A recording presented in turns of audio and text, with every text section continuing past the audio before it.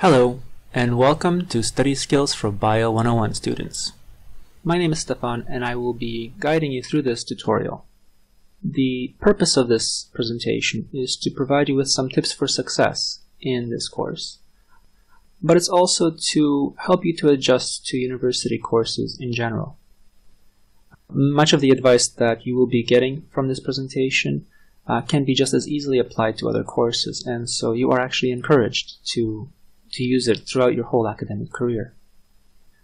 Now, one of the reasons that I am doing this presentation or this tutorial is that many of the students that we're seeing in BIOL101 may be coming straight from high school, and so they might be getting a little bit of a shock when they get into their first class. For example, you might be noticing that your classes might have gotten a little bit bigger. Well, maybe quite a bit bigger than you're used to. You also may have noticed that the material tends to be covered much more quickly, so it's much easier to get lost, fall behind, or become overwhelmed. Also, the person at the front of the room may not actually be speaking English. At least it doesn't sound like it.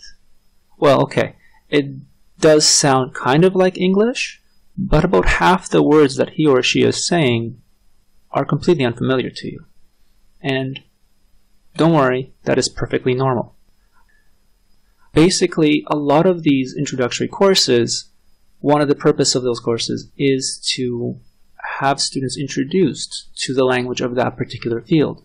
So no matter if you are taking Bio 101 or Chemistry 101, Physics 101, all of them are basically doing the same thing. They are introducing you to the language of that particular field. So in fact, you are kind of learning a whole new language. And it's the language that we will expect you to be able to use in the coming years. So you may be feeling a little overwhelmed. You may be asking yourself, do I really belong here? Well, the answer is yes. Yes, you do. Chances are many of the students around you also feel the same way. We all have. I have. A lot of your faculty have as well. We've gone through it, and so will you. So don't worry. But it's always important to understand that university classrooms are different than high school classrooms. And there's a reason for that. So when you compare the two, you have in high school teachers who have been trained in teaching methods. So they are well prepared to present material in different ways and ways in which are likely to allow you to learn more easily. University professors don't have that same kind of training. Instead, they tend to get trained as experts in their particular areas of research.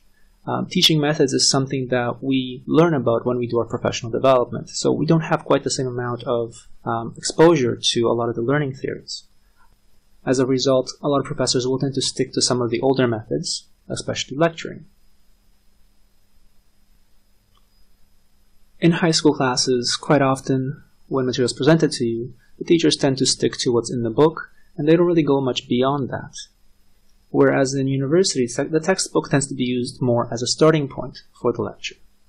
Professors like to use it as figures for their presentations, as examples, and to give you the basic concepts. But quite often they will go beyond the textbook, and then, using that as a starting point, move into how these concepts are applied in the actual research, and quite often bring in examples from their own research. In high school, teachers often write information on the board. Basically, they are acting as models for you in how to take notes. They're trying to teach you how to pull out relevant information and and to recognize which parts are important and which parts have a little bit less importance. In university, faculty already assume that you have those skills, so they will quite often simply speak at normal speed. They may not be writing much down on the board for you, and quite often we'll use PowerPoint notes that have very little text on them. Quite often the PowerPoint notes will contain not much more besides the actual figures from the textbooks that the professors will then discuss during their lectures.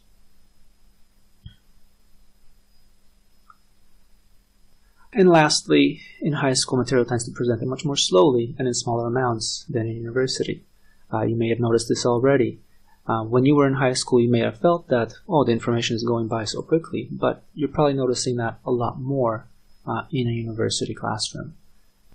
And that's quite frequently common because in many cases, professors will cover a chapter of a textbook in a week, or maybe even in one lecture. So it's not uncommon. So you will need to adjust how you do things. You will need to work a little bit harder to keep up. It's very, very important that you keep up. Falling behind is likely to cause you some serious problems later on. You are also expected to read. Please understand that quite often the faculty will have listed the readings for the course within their syllabus. So for every lecture that's given, quite often there is some part of the textbook that they are expecting you to have already read before coming into class. And they will start lecturing based on the assumption that you have prepared for the class already, which may be one of the reasons why quite often students will feel a little lost, because if they haven't done the preparation, they will be missing out on a lot of the language. They will be not as prepared as they should be, and so they will not be able to absorb the material as well as they could. So, in other words, you will need to study. Now, many of us are used to studying for exams, but this is a different kind of study, so we'll be discussing this throughout this whole set of presentations. Now, what does it mean to study? Well, this is one definition, though it's probably not the best one. In fact, I can't think of anyone who has successfully applied this studying strategy in their life. So I would not recommend doing this type of studying. Now, before you do, a few things that I'd like to get out of the way.